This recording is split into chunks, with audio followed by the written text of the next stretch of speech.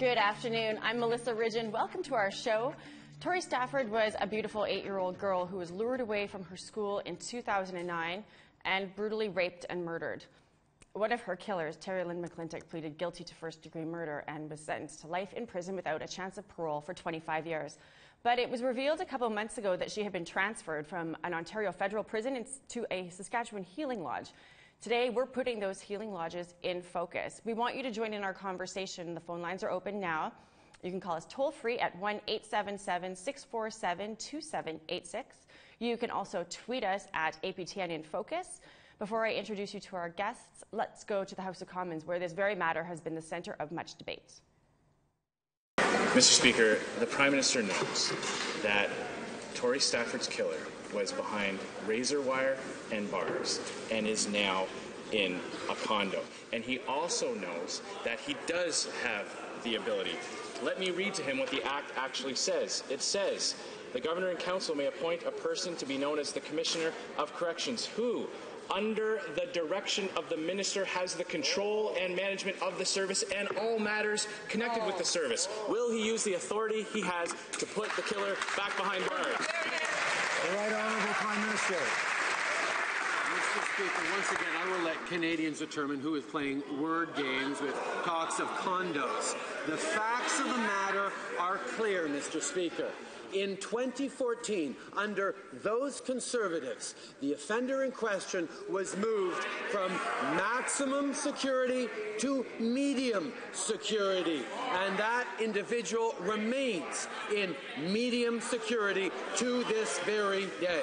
Madam Speaker, Liberals always put criminals ahead of victims and law-abiding Canadians. Tori Stafford's killer was transferred from jail to a healing lodge on their watch. Today, her loved ones are gathering to call for action, demanding that child killers be kept behind bars, not in healing lodges without fences. But so far, the Liberals refuse to act.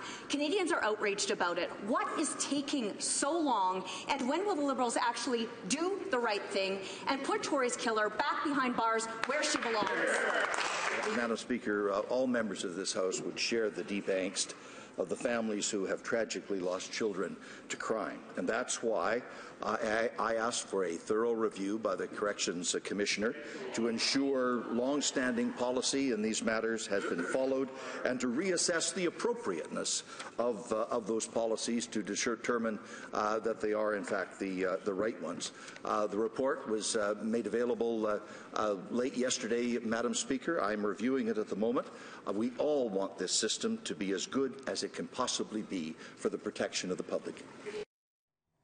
Joining us now, Matt Willan joins us in the studio. He's been working with the Okajita Pimatisawin Kinamadawin, or OPKS, it's a mouthful, as it's better known, for the last 2 years.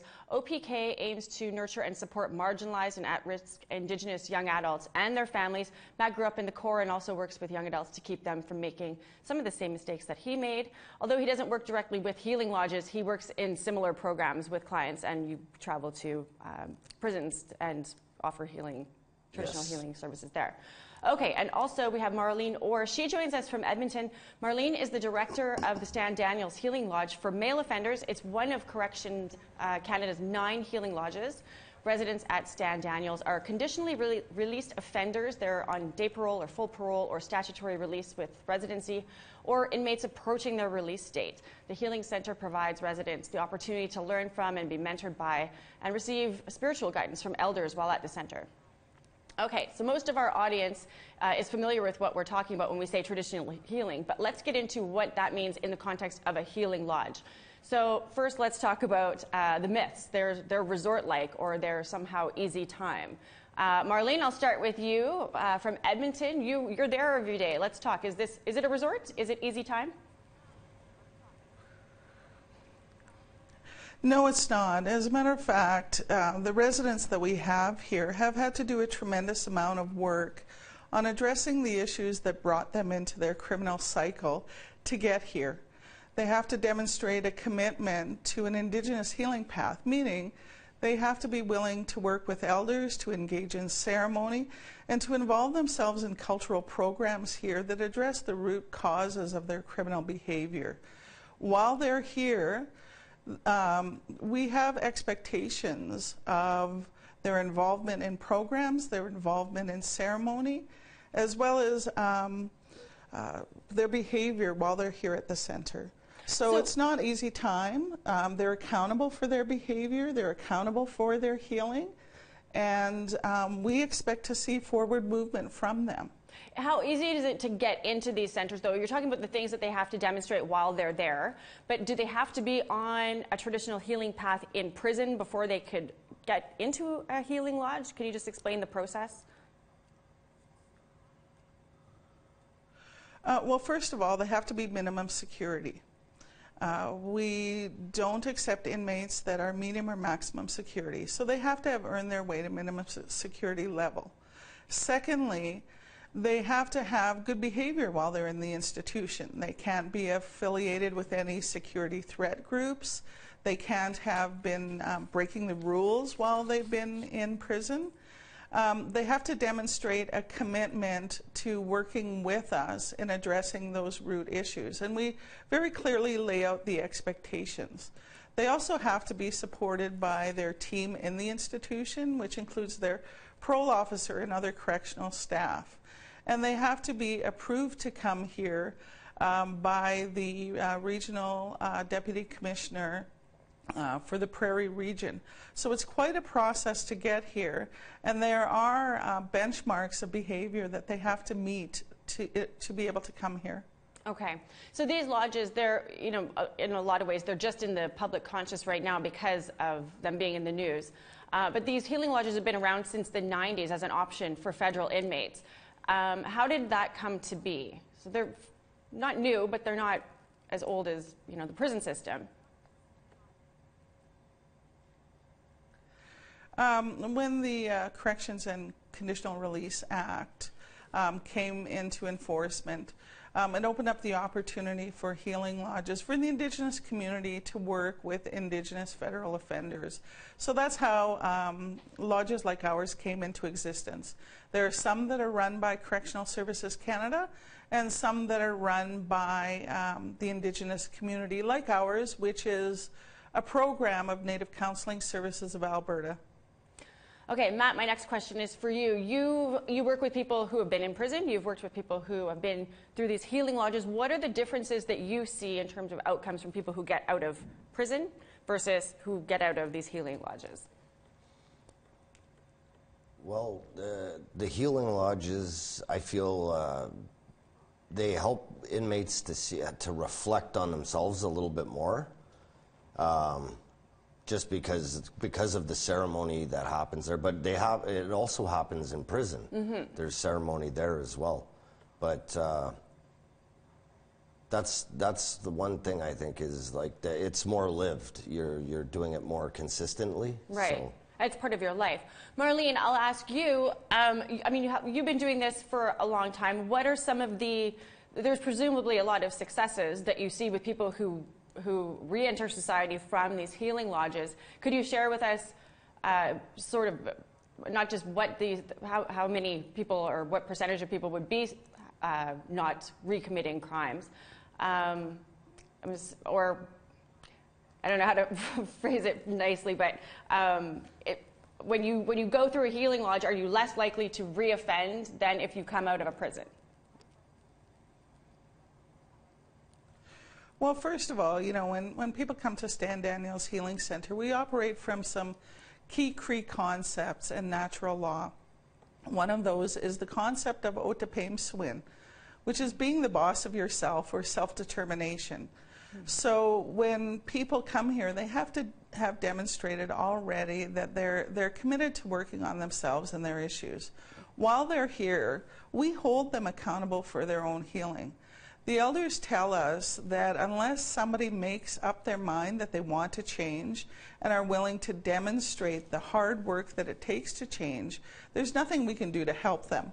And I liken that to people that you see go in and out of treatment centers. They go in because they're forced to, they come out and go back to their same lifestyle. Mm-hmm. They haven't reached that point where they've made that commitment. So when people come here, they've already made that commitment, and we do hold them accountable. At the same time, we provide them with the tools through programs to address things like relationship issues, communication, how they think with respect to authority figures. We look at parenting issues. We look at violence that people have experienced and the impact that it's had on their lives. So we equip them with the tools to understand and address their behaviors, but we also provide them with a tremendous amount of support. Every staff person within this healing center is available to be an ear, to address behaviors, to provide support or direction, to provide supported referrals, and to develop cultural supports in the Edmonton area so that when people transition to being out in the community, they have the supports, they have the tools. When we equip people properly and we hold them accountable for their behavior, they rise to that challenge. And that results in fewer people returning to a criminal lifestyle. Do you see repeat customers? I guess customers isn't the right word, but do you see people that are out, they recommit offenses, and then they're back at the Healing Lodge?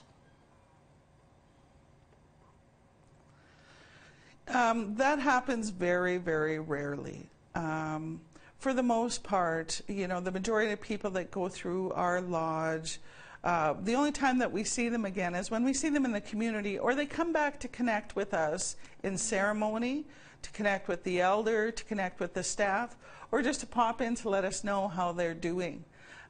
We very rarely see situations where people reoffend. And what's the average length of stay for somebody who goes from a prison to a healing lodge? How long are they usually with you for? It's very individualized. We have people that may come here for several months, and then we have people who have been here for several years. It's all based on their sentence, where they are in their sentence, what their release plan looks like, what supports they have in the community, and what their interactions with the parole board have been. So I'll go to Matt. You, in your work that you do in prisons, you would be working with a lot of people who are starting their spiritual healing, getting back to the roots of their traditions, and who might go on to access one of these healing lodges. Is that what you? Those are types. Yes. Presumably, you've seen some people who connect with the spirituality in prison and then eventually go on to this. Yes. What's the first step? Because presumably these people aren't totally connected to their culture, their traditions. There's been that connection's been lost. Yeah. What's the first step for you guys when you get in there and dealing with people like that? When we go in, we just try to show support to the men, and to get them to start thinking about putting themselves in other people's shoes, and and then ceremony. We always let people decide about the ceremony part, right? So, I could bring a guy and I could ask one of the guys, "Do you want to come to a sweat lodge ceremony with me?" And if they say no, I don't, but a lot of times we do other ceremonies too, like pipe ceremonies but usually guys who come to us usually are already involved in ceremony through the prison system. So they've already started that reconnection process. Yeah. You, you could speak to this firsthand, right? You were in prison. Did you have a connection to traditional healing at that time, or was that where you got connected? Yes, I was. As a young man, I was connected to it, but then the city and all the noise, it led me astray. So, yeah, when I went back, yes, I was reconnected. So but I never went to any healing lodges or anything like that. No, you were just in prison. So when you find yourself there, is there a natural inclination to make that reconnection to your culture and traditions, or was it that somebody came into the prison and offered that, and that was the kind of hand up that you needed to get that reconnection process started? for me, it was just hearing the sound of a drum. There was a powwow going on, and really, yeah. So and it flooded back, you know. Yeah. But for me, it was that was in me as a young man, as a young child, actually. So for somebody, like, there could be manipulation there if you have no background with it. I don't know. Well, and that's something I'll ask you when we come back. We need to take a break, but remind me, I want to talk to you about, is it all Indigenous people who go this route, or do you have non-Indigenous people too? We have to take a short break, but when we come back, we are going to explore the risks and the benefits of healing lodges, and we are going to be joined by Tori Stafford's dad, who has his concerns. Please stay with us.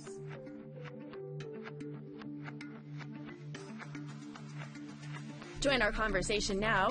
You can call in toll-free at 1-877-647-2786. Like and watch us live on the APTN News Facebook page. Follow and tweet us at APTN InFocus. And send your thoughts in an email to infocus@aptn.ca.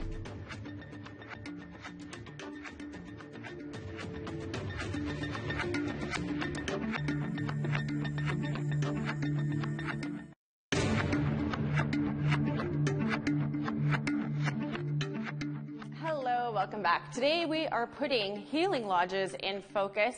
We asked Facebook, do healing lodges help rehabilitate inmates? 70% of respondents agreed. 20% of respondents think they do not help rehabilitate inmates. Right. We're going to go. Let's go to... Okay, so now we're going to go to social media to hear what some of you are saying about today's Healing Lodge topic. We've got Shaman. Of course they do. How else would you find your spirit? But with those that teach about spiritual things and how to unblock the past wreckage to grow again. That's a good point. Vien says, along with their full custodial sentence and not time in a lodge equals credit to getting an early release or downgraded to a lesser secure facility. We've seen that. That's a lot of some of the feedback that we've seen too is regarding if it's being used to somehow lighten your sentence. I mean, Marlene said that's not how it necessarily works. Lance, it depends on the individual. I guess that, yeah. Lisa Marie says Healing Lodge should be inside the prison or right next door, not for murderers or others. Heal those before they become criminals. That's a good point. And Claudia, healing lodges work depending on how ready a person is and how receptive a person is. Culture is an entitlement to each person, not to be judged. We all have different ethics and values. If you want to add your opinion to this topic, here's how you can do so. Join our conversation now. You can call in toll-free at 1-877-647-2786. Like and watch us live on the APTN News Facebook page. Follow and tweet us at APTN InFocus. And send your thoughts in an email to infocus@aptn.ca.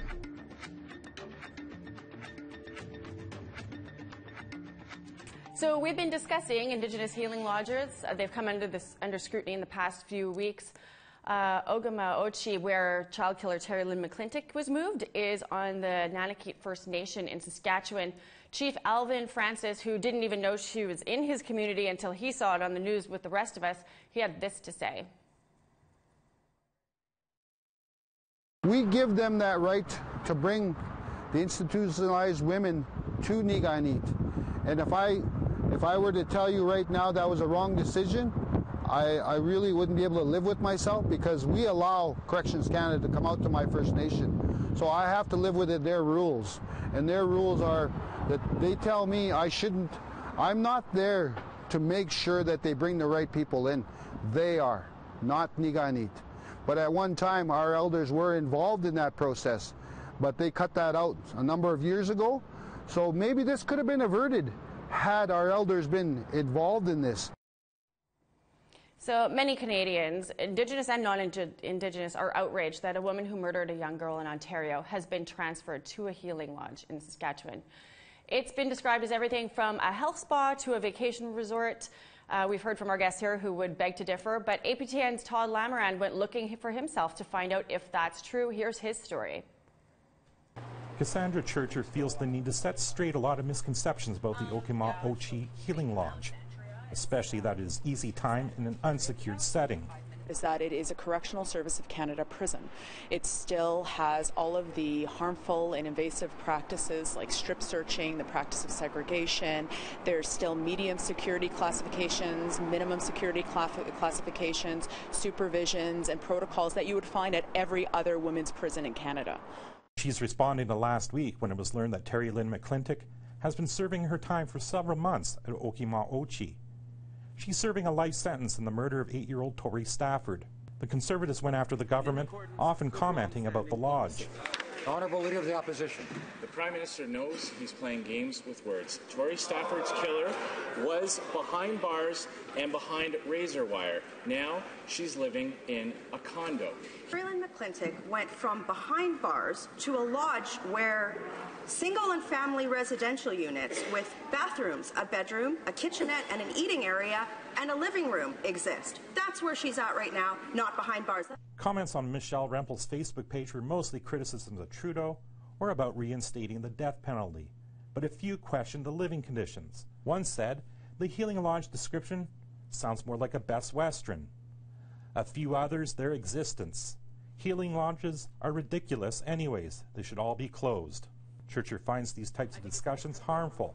We're entering this age of reconciliation within our Indigenous communities, and what we're seeing in the national media is a critique of the one site across Canada where Indigenous women can receive culturally appropriate programming. McClintic once self-identified as a non-status Indian, according to a 2012 Canadian press story. But Churcher would not comment on whether or not she belongs at Okimaw Ohci, and says all women would benefit regardless of their crimes. Absolutely, and again, eventually all people who are incarcerated will be reintegrated. That's the nature of the legislation in our country. So as a Canadian public, we would want to make sure that they have access to whatever programs they need. On Tuesday morning, Conservative MP Candice Bergen introduced a motion to debate McClintic's transfer. Again, the Conservative opposition questioned why McClintic was doing time in a healing lodge. So why is she being given a cushy transfer to a healing lodge with no fence? Karen McCrimmon, Parliamentary Secretary for Public Safety, spent much of her speech defending Okimaw Ohci's safety as a medium security prison.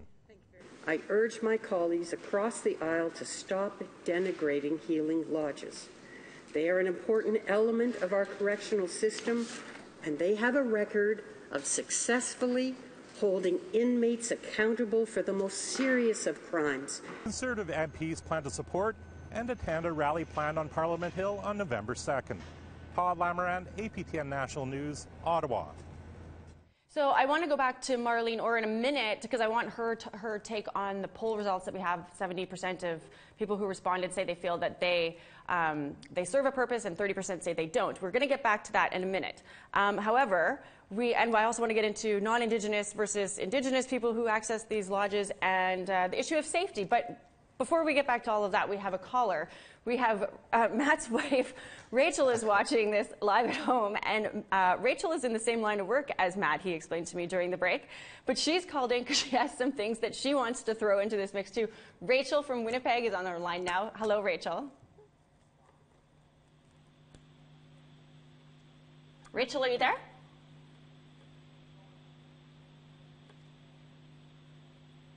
I'm told she's there. We're just having some technical difficulties to connect her here. Oh, we lost her. Okay, well, so let's go. We have Jessica from Kamloops, who's also called. Jessica, are you there?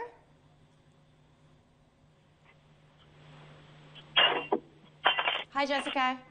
Hi. Hey, how are you? Good, how are you? I'm great. Thanks for joining our show today. What comments did you have or questions? Well, I was just listening to all of the whole thing, and I was explaining to the guy who took my call.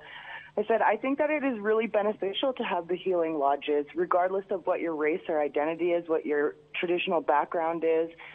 Because I was explaining, like, for me, like, I grew up in a violent, upbringing. Like, there was a lot of mental, emotional, physical, spiritual abuse going on, right? So, which resulted in me going out and using drugs and drinking and getting caught up with the wrong people, being at the wrong place, the wrong time, and so going to treatment over and over because people said I could. Then it just got to a point where, what it really boiled down to, I'm in recovery now and I have just over 2 years clean and sober. Congratulations. And what was really beneficial for that was finding a power greater than myself. So connecting to my spiritual, finding something that's greater than me. Your higher power. Exactly. Yeah. And so, in recovery, which I attend AA, one of the things it says that my alcoholism was contingent on the maintenance of my spiritual condition. And I believe that, I didn't have a drinking problem. I had a life problem, and so hurt people, right? I was fortunate that I didn't become a repeat offender, being that all of the things that happened to me. I mean, I was kidnapped, I was raped, I was abused. There was so many, physical and emotional things that scarred me that made it almost impossible for me to walk through life, without having shame to myself or having any value. And so, when I look at people, I have care and compassion for these people, whether they're doing wrong to others or not, because they didn't just decide one day. I was telling my son the other day, I said, people don't just wake up and decide they want to be serial killers, Yeah. Well, you hope not.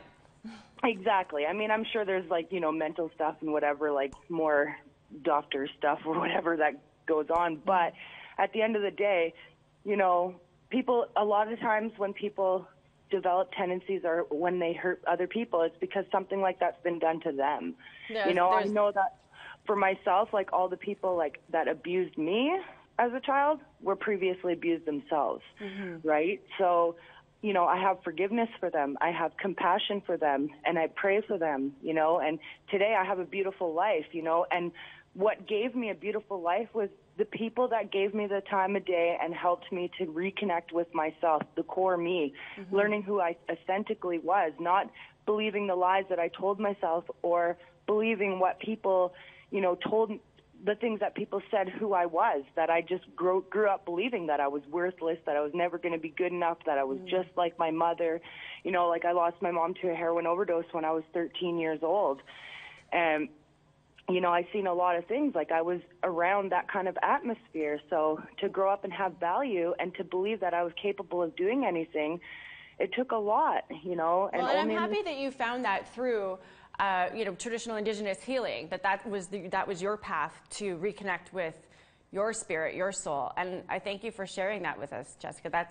It's good to hear success stories. I'm sure Matt and Marlene have seen and heard lots of success stories in their time. We have Rachel back on the line. Rachel joins us from Winnipeg. She's watching her husband talk about the people that he works with. Rachel is in the same line of work, and she had a few things to add. Rachel, are you there? I'm in trouble. Yes, I'm here. I'm in trouble. This might be the first time that we've had somebody phone in to disagree with their domestic partner, but I like it. Rachel, what are your comments and thoughts on this topic as we discuss it? I wrestled with my husband throughout the last 2 days with our views. I'm 13 years in recovery. I was raised in 53 different homes across Manitoba, and I've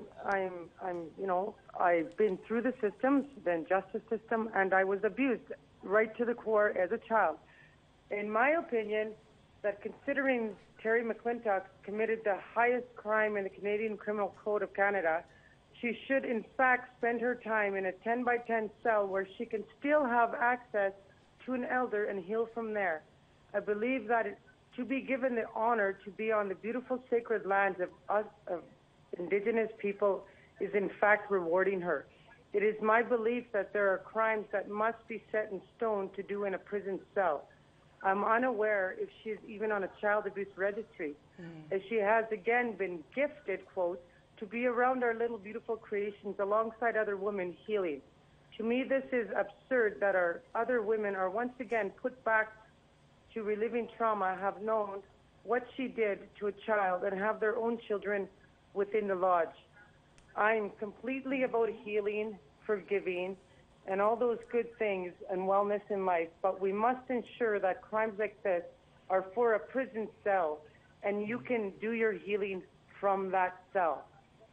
And being a mother of 7, and being stuck in every system possible in Winnipeg, in my whole entire life, I feel that we have to, there's black and white, set in stone, that when you're sentenced to life in prison, the highest sentence of any sort, it must be accountable, because it's sending the wrong message to Canadians that it's acceptable. I want to hear from Matt. So this was a discussion at your home last night. What was your perspective on it? We both agreed that she shouldn't be allowed to go into a healing lodge. We both agreed on that. But what we didn't agree on, because she thinks that only Indigenous people should be allowed there. But I said, well, if they have a background that you know, that they've done ceremony and things like that beforehand, then I think they should be allowed as well.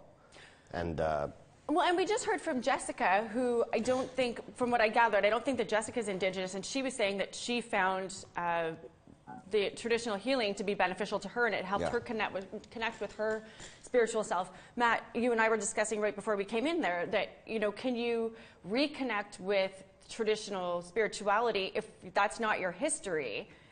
You had some comments about, should people have to prove that they are Indigenous, or is it okay if they're not? I want to hear your opinion of that, and I want to hear Rachel's opinion of that, because this is the kind of the basis of a lot of what's being discussed out there. It's not necessarily are healing lodges good or bad, but who should get into them. So, and Rachel, you've raised a good point too. Yeah. Should certain people be there's no way, your sentence is set in stone, and there's no way you can get into it. The thing about this case is it's the crime, right? I know there's also children living in that healing lodge, you know, with their mothers and stuff. So, and this woman, she took you know, one of the most innocent among us, and stole her innocence, and then stole her life. Yeah. In my opinion, I just don't see how anybody can justify a healing lodge in that case. Other people, yes, I'm all for forgiveness. I'm all about empathy. I believe people change.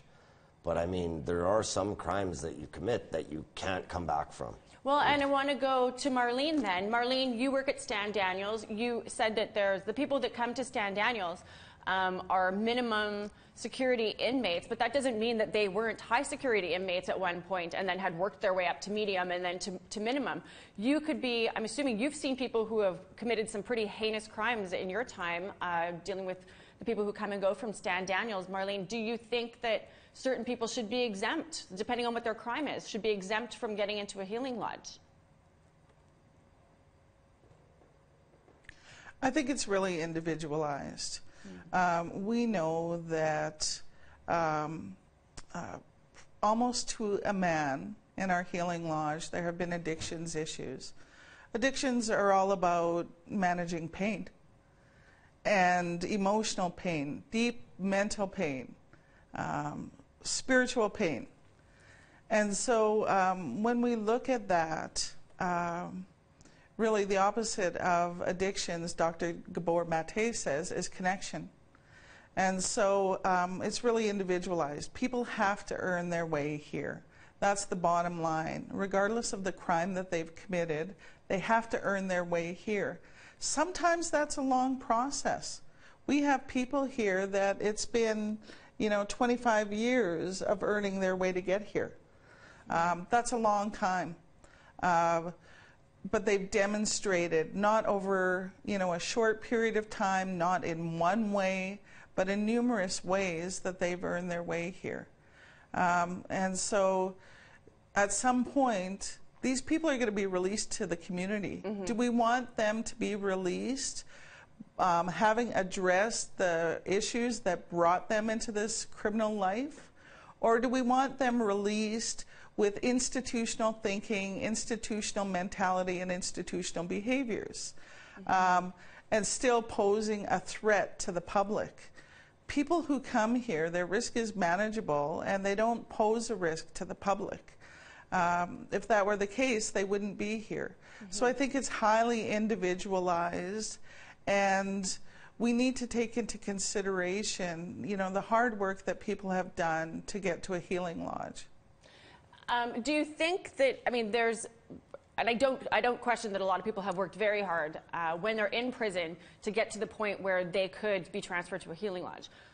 But and maybe it's just because I've been in this line of work for 2+ decades that I'm a little bit cynical sometimes, and that I wonder, you know, could you fake it? There are psychopaths, sociopaths out there, and could you be in prison and look and go, I can see exactly how I need to play this system in order to get myself out of the situation that I'm in now, being prison, and get myself into something that I believe would be an easier ride?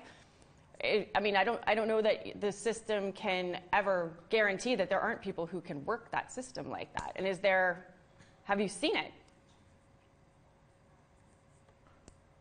Well, you know, I think that every system, you know, that involves human beings is never 100% fail-proof. Having said that, when people arrive here, like I said, they've earned their way, but we hold them accountable. We develop relationships with them. We get to know them. And when we see that people are starting to step off of their path, we intervene immediately. And we have a whole team that intervenes with that individual to get them back on track. And so, sure, you know, there's always going to be people that find ways to manipulate any system. Yeah. However, there are checks and balances along the way that minimize that. And once at a healing lodge, you know, it's here in our center, we are really involved in the day-to-day lives of people, so we can notice just slight changes of behavior and address it before it becomes a bigger issue. And you know, healing lodges are important. They're important as part of a gradual, structured release into the community. Without them, we turn people out who have been incarcerated for years, who have learned institutional behavior, don't trust authority, or had that behavior reinforced, who have learned to manipulate, for sure, who have learned survival skills that are required in penitentiaries. And those skills, they don't work in the life of someone who, you know, is a law-abiding citizen. So we can either choose to address that in a slow, structured way, or we can turn people out of the system to have them with the same behaviors, the same mentality, and, you know, reoffend and go back into the system. Yeah. The second way costs more money and is riskier to the public. You know, a slow, careful approach with supports in place, with interventions when they're required, that reduces the risk to the public. It saves the public money. That's a good point. Okay, we have to take another break, but when we come back, we have Tori Stafford's dad. He weighs in on the issue of healing lodges, and we're going to discuss Tori's law, which he hopes will end certain criminals from accessing those healing lodges. Stay with us.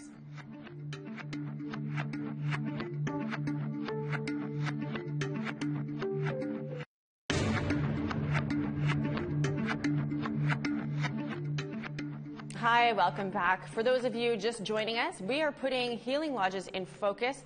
Last week, over 100 people rallied on Parliament Hill. They are angry about the transfer of child killer Terry-Lynne McClintic to an Indigenous healing lodge.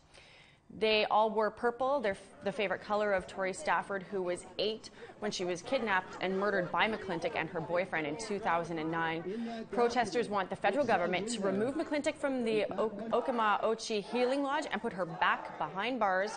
They called it justice for Tori.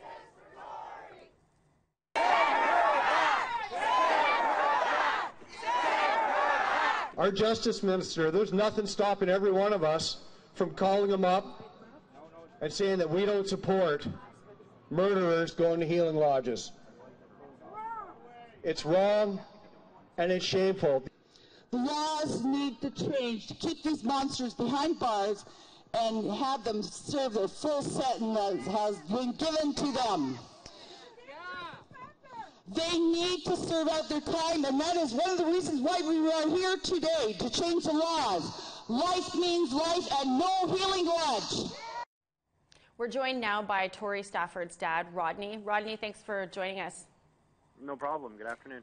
So you were advised in the summertime that Ms. McClintic had been removed from a prison and transferred to a healing lodge in Saskatchewan. She's so far served 8 of her 25-year sentence, and these lodges, my understanding, are for people who are on the brink of release. I'll go back to Marlene at some point and check with her, but I thought it was for people who are a couple of years away from being released. So she should have 7 years left on her sentence before she would even be eligible for a release under the faint hope clause. You must have several questions going. This woman was sentenced to 25 years, and after 8, she's in a healing lodge. The math is suspicious, right? Oh, very, very. So what do you make of this? I think it's wrong, completely wrong. There is no reason whatsoever for Terry-Lynne, being the heinous murderer that she is, to be within one of these facilities. How do you think she got there? Loopholes in the system. Well, we've been, I'm not sure if you joined, if you were listening to the program prior to joining us, but we'd heard from Marlene Orr. She works at Stan Daniels Healing Lodge in Edmonton. It's a healing lodge for male offenders. She was walking us through that there's a lot of steps that you have to go through in prison. Our guest Matt here was saying the same thing. He goes to prisons and works with men who are needing to reconnect with their culture.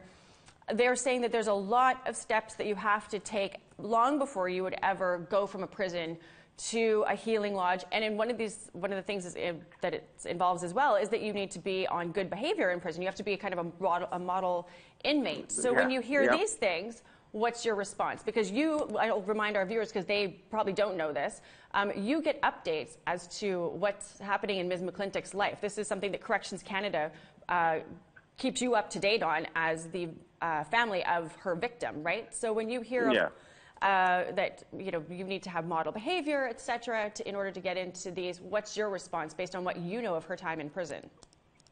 Well, I know for a fact, judging by the documents I've received from Corrections Canada, there's no way whatsoever that Terry-Lynne should be anywhere near one of these facilities. She has continuously had offenses against her while in prison, while being incarcerated. And this is nowhere near what you would consider a model inmate. So I know there was a Canadian press story in 2012, I think 2012 or 2013, that outlined in great detail that she had lured a peer support worker into a meeting with the sole purpose or her sole intent was to attack this woman. She beat her mercilessly. She pled guilty in court. A judge said he found she had no remorse whatsoever. She had 6 months tacked on to her sentence, but it runs concurrent if you're already in jail for this. And now she's somehow into this healing lodge in Saskatchewan. You'd said when we talked earlier, we chatted yesterday, Rodney, you'd said that your problem isn't with the healing lodges. It's with certain people accessing them. Can you explain that? I myself, after reviewing everything to do with these healing lodges, I do believe it is a good situation for some people who warrant going back out onto the streets. Like an example I gave yesterday, an accident where somebody accidentally claims a life, but there was no intent behind it. These people are going to feel remorse. They're going to feel hurt on the inside as well. They're going to want to change their lives to get back to society. And these programs would help that out. But when it comes to the heinous acts behind a monstrous killer of a child at that, how does somebody even remotely of this magnitude get into one of these facilities? Well, and there's the issue, too, of whether you're Indigenous or non-Indigenous in order to access these healing lodges. There's been speculation, Terry-Lynne had said that at some point in the court process that she is Indigenous. Her brother recently told Global News that they are as Indigenous as he is green and from Mars. That's his direct quote. What are your thoughts of her being non-Indigenous, according to her brother, and in the healing lodge? If she followed what she had to do in order to get into the healing lodge, it's to my understanding you don't even have to be Native or Indigenous. You just have to identify with the Indigenous culture, and want to make your changes according to Aboriginal culture. She shouldn't be anywhere near one of these places. Okay, so right before this show started, Minister Ralph Goodale, he had ordered a review of how Ms. McClintic got into a healing lodge. He has responded. He's got his report back from Corrections Canada, and he had this to say.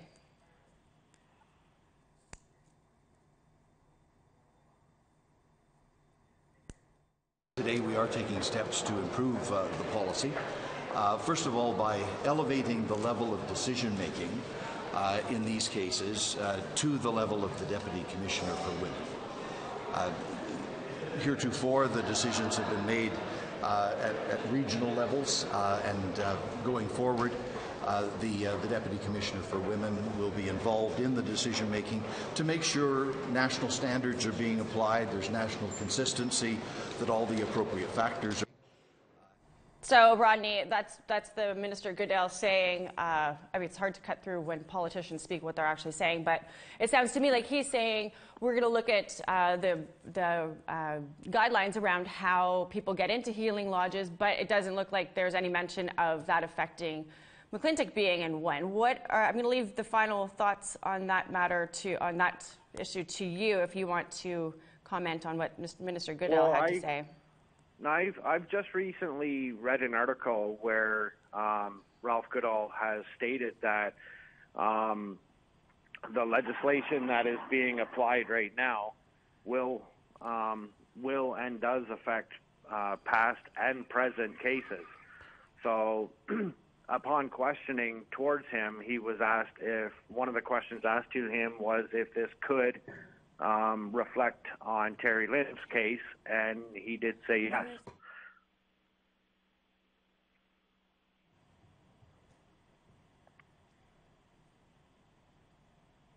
Oh, no. Hello?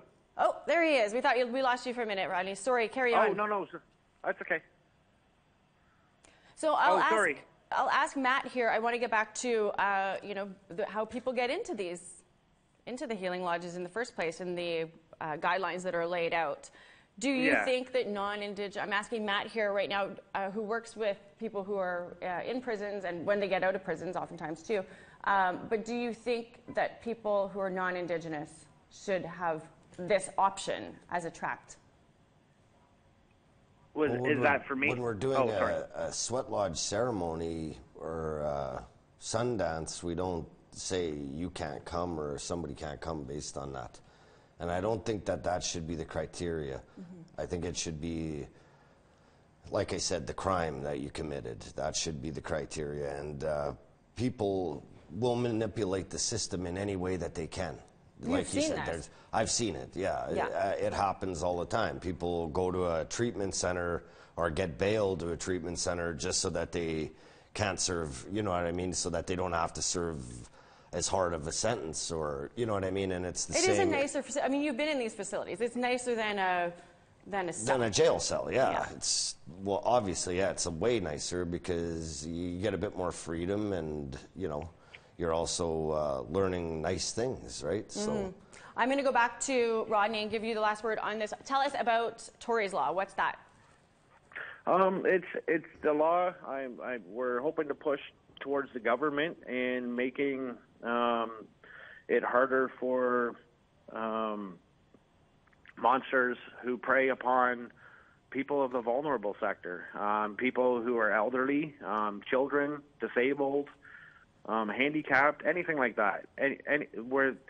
We're aiming at trying to make it so that there is no possibility for lowered securities. There's no possibility for day passes. There should be no leniences towards these people.